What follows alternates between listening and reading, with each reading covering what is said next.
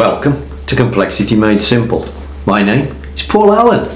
The subject of today's video, well, we are going to use that phrase, complexity made simple, because what I'm going to talk to you about is R squared in your regression analysis.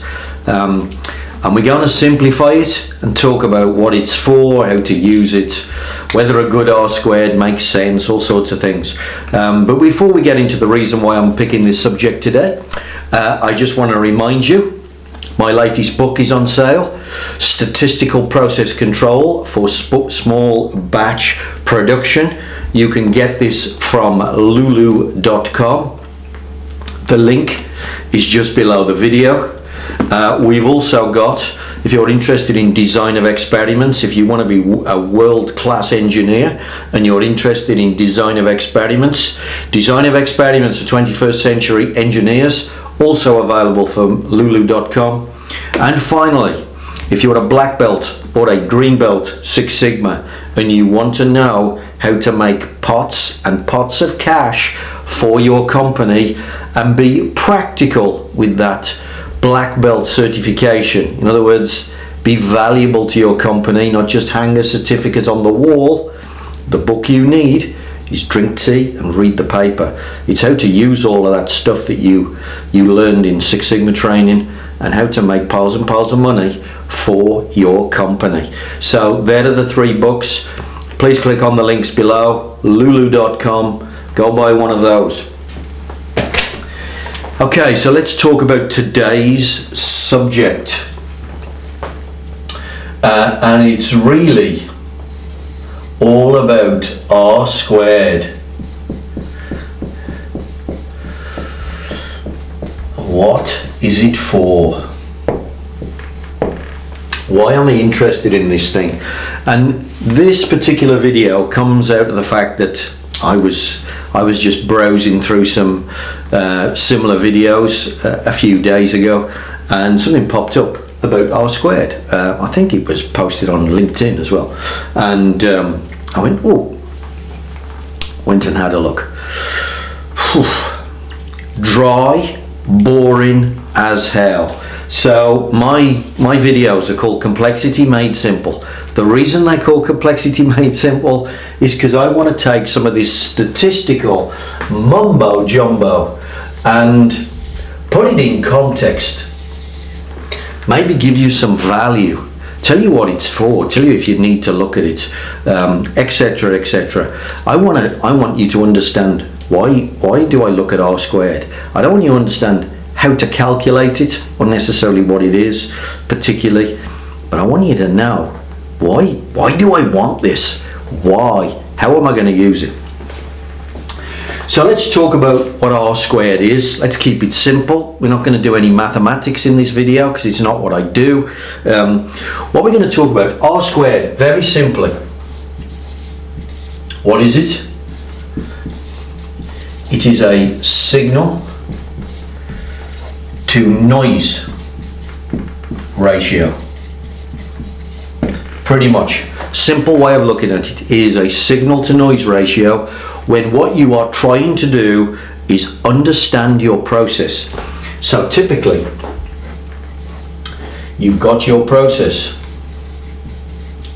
Here's what all your processes look like. You've got inputs and you've got outputs. And what you're trying to do usually when you've got R squared, you are trying to model and you're trying to understand what effect the input has on the output. And if you get a good model, maybe you can use that to make more money, get rid of some defects, whatever it happens to be. So typically what you end up with is doing some kind of regression analysis. So what you might have is an input down here. Let's say it's temperature 20, 30, 40, 50. Let's keep going. 60, etc. All right, so, and then your output, let's say,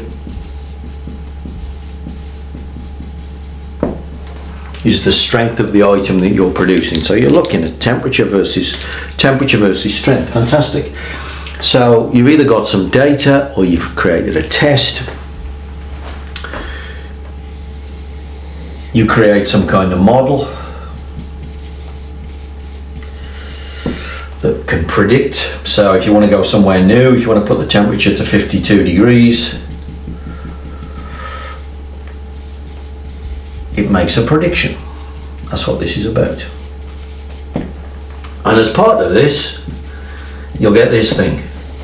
R squared. R squared equals, let's say 0.88. All right. What does it mean? It's a signal to noise ratio. What it's telling you is this.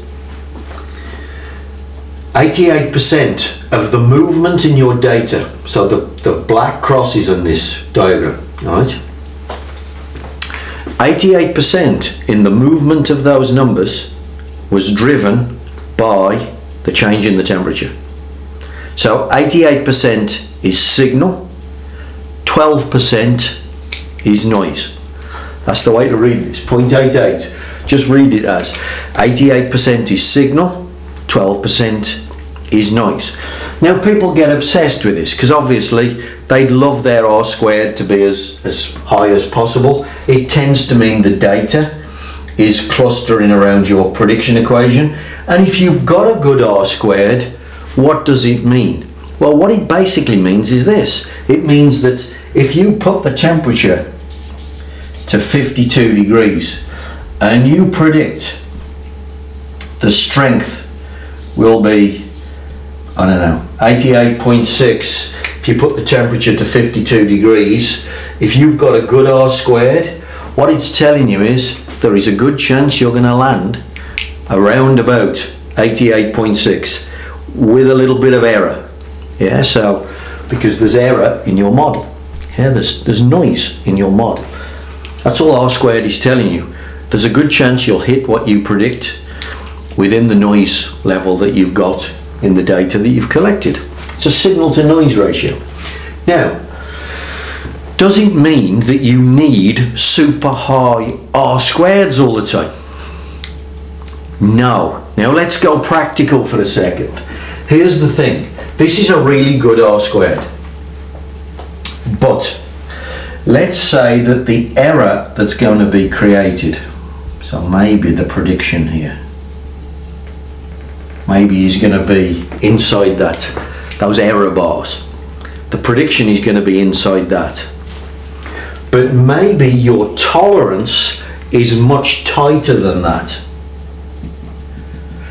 Maybe the tolerance that you're trying to hit on your strength is much tighter than your model is able to control. Is that good R squared and good to you? No. You can't practically do what you needed to do. And of course the other thing is you can get the opposite. So you can get bloody awful R squared. So you can get data that looks, you know, like this.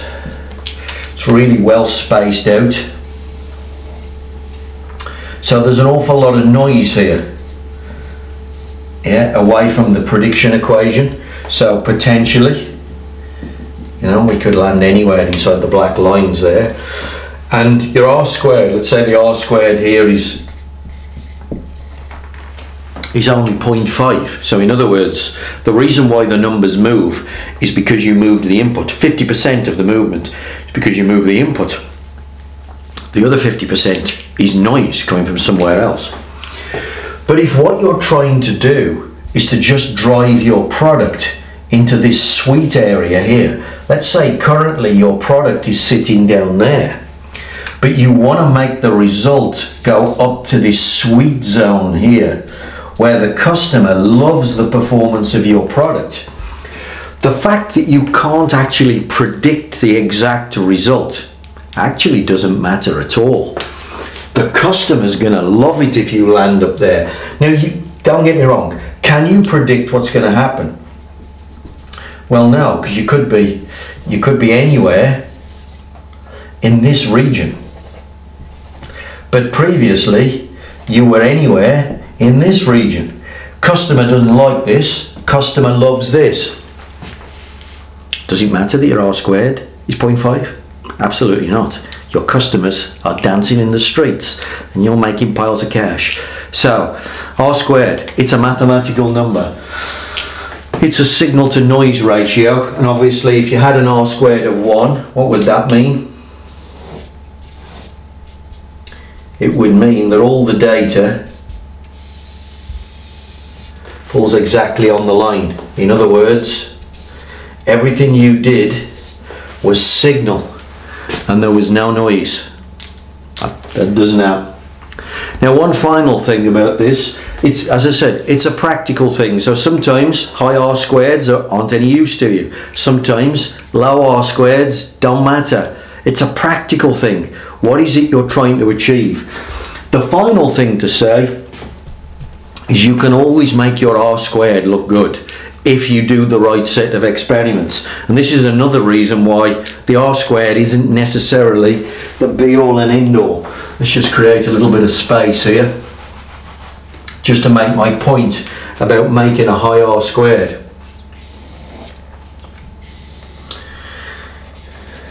Here's your input. Here is your output. And here's how you can make your R squared always look good. Won't necessarily be any use to you though. Here we go. Imagine that you decide to test these two places here. So let's say that this is 170. This is 174. Say it's a temperature. Alright, we'll go temperature and strength again. Now obviously when you collect the data, you'll get a little bit of noise. You'll get that little regression equation. We've got noise, which is the amount of sort of natural variability in the data that you've collected, but you also got signal, the amount that the two averages have risen by. Got signal, you got noise. Now look, my signal and noise here are almost identical in size, but that's because I tested at 170 to 174. Now without controlling my process in any better way, all I have to do, look, is to say, well, I won't test in that region. I'll test from 160 to 185. Now what do you get? Let's get rid of this thing. Now what you get is this. You get the same amount of noise, of course. So we've still got that similar amount of noise. We get the same amount of noise up here. Okay, so the noise is the same.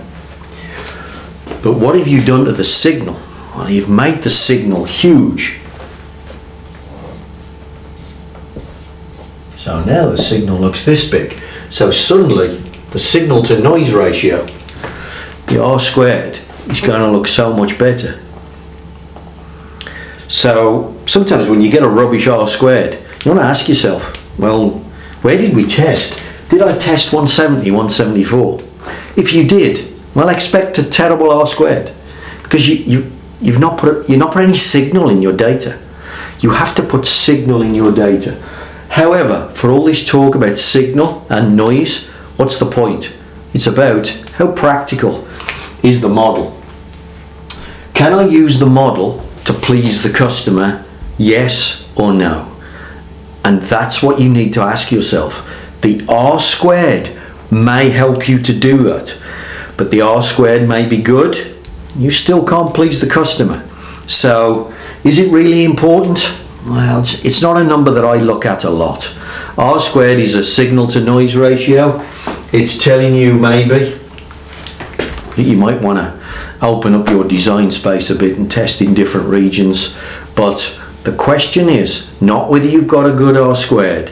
The question is, using the model, Can I please the customer and make shed loads of money? That is what you're trying to do with the models, not get good R-squareds. So what do you want to do, folks? Do you want mathematically lovely numbers, or do you want to make more money? I know which one I want to do.